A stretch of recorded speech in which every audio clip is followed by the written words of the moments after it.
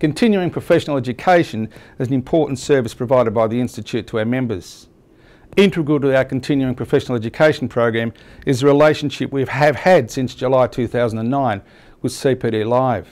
CPD Live provides an online avenue for members pursuing important professional development.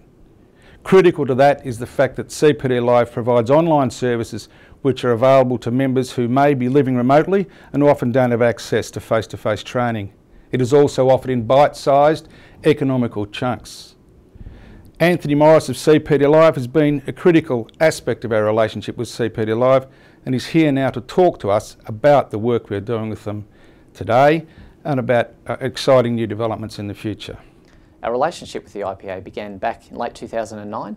It's been a fantastic partnership since then. We've both been willing to explore and look at how we can raise the bar and navigate this new space of live online learning.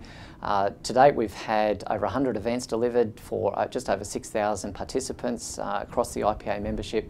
And the fantastic point about that is it's not only been regional and rural members who have been able to participate, but also city members as well.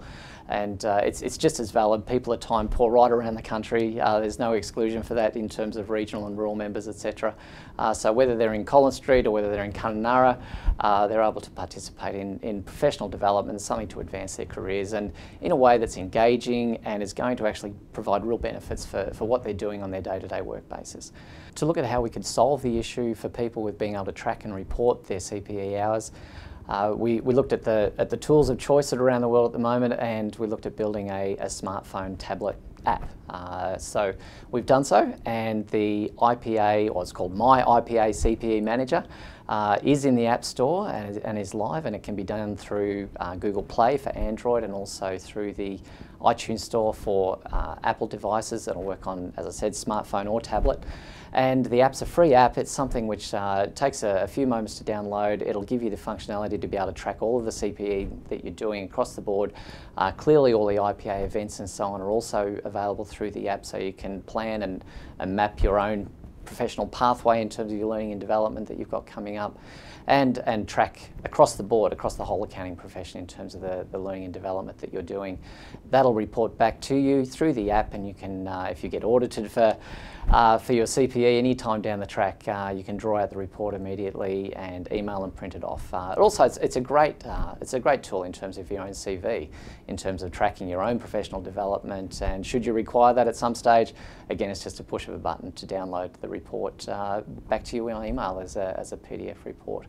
As I mentioned, all the IPA events across the country are listed in there, both face-to-face and online events, so you can see it in an instant what's going on around the country and particularly in your location.